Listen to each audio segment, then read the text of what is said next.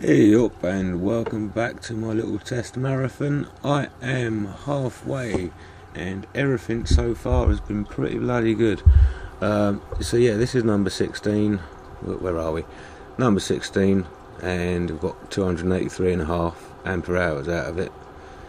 Mega. Pretty much exactly what it said on the sticker, which is all jolly good.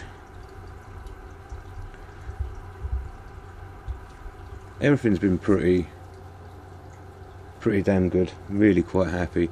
Quite unremarkable and nothing much to report on. There's not been any bloaters or anything like that, and the internal resistance is all very well matched at 18 milliohms. I've been checking them before they go on the charger and when they come off of the before they go on the tester and when they come off of the tester, and at different excuse me, and at different voltages the internal resistance is exactly the same. One cool thing I have finally figured out with the EB Tester software is if you right click on your mouse, you can bring up the information for where you are on the curve, if you can see it, which is quite cool, so you can interrogate it quite in depth. It started at 3.6. You can kind of see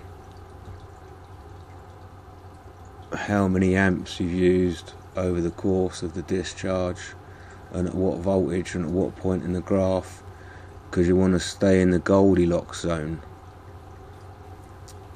and stay out of the deep cliff where it just drops off like. So that's where sort of all of the wear and tear and the stress on the cell appears. So say for argument's sake, where are we? 3.1 volts, got 267.3 ampere hours,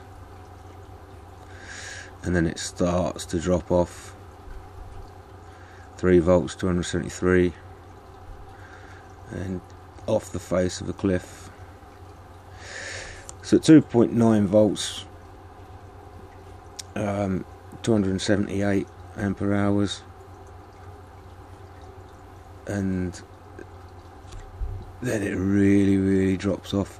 What I might do is I might run this one again, but where I have done this as a cycle, you know, I've got a charge, wait, discharge, charge back up again.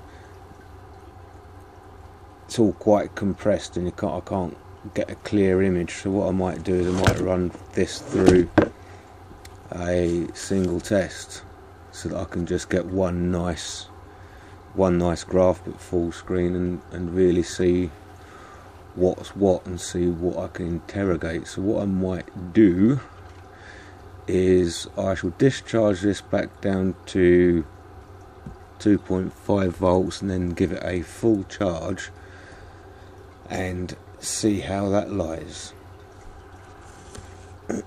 So it's 40 amps. Test value. I'm over here now. So I've got mode, discharge, constant current, single test, mode, discharge, constant current, test value 40 amps, cut-off voltage 2.5 volts, and there's no max time or anything like that. So I'll keep an eye on it throughout the day, and I might have to set some alarms to get up at God knows what time of the morning and start it off again, especially when I do the discharge test, because I don't want to leave it overnight completely depleted. Might not be a good idea. So give that a poke and see what happens.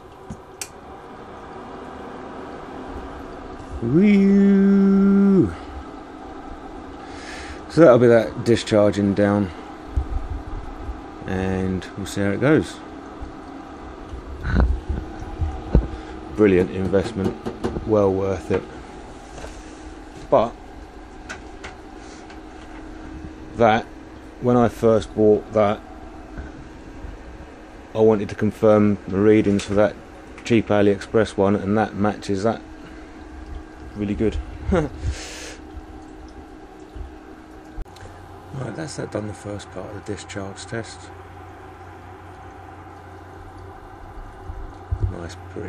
Nice pretty curve there. So if I right click and go to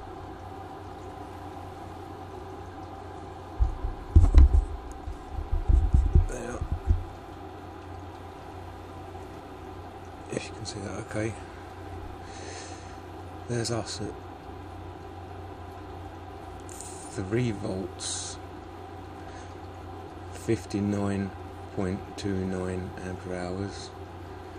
So easy maths, which we all like. 2.5 volts, 69.07.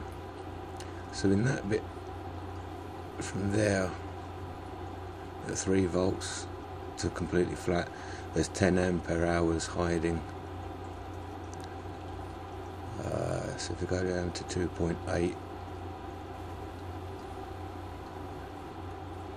that's 65.83 to 69. So that's 3 and a little bit, and then it really starts to steepen and drop off. So which is quite kind of cool. So we're going to stay on single test.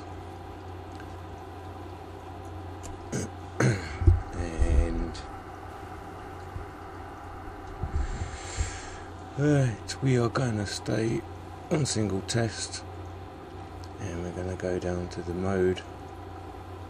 We're going to charge constant voltage.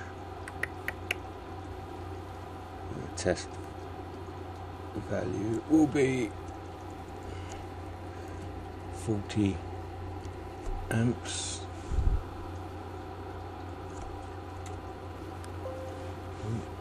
Beats me. Hold on. Voltage will be 3.65, and we're going to cut off 0.01 amp, which is the lowest it can go. Factory specs was actually cut off at 0.005 of an amp, but that's mental, that's far too low. So double check, charge constant voltage 40 amps, voltage 3.65. I'm going to cut off at 0.1 of an amp.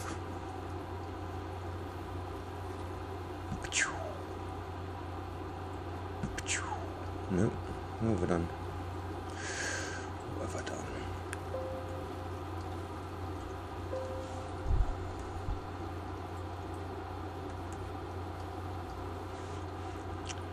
What have I done? There we go.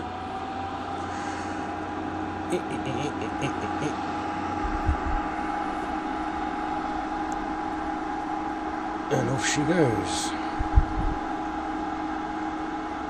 See what pretty pattern this one draws. See you in about 7 hours.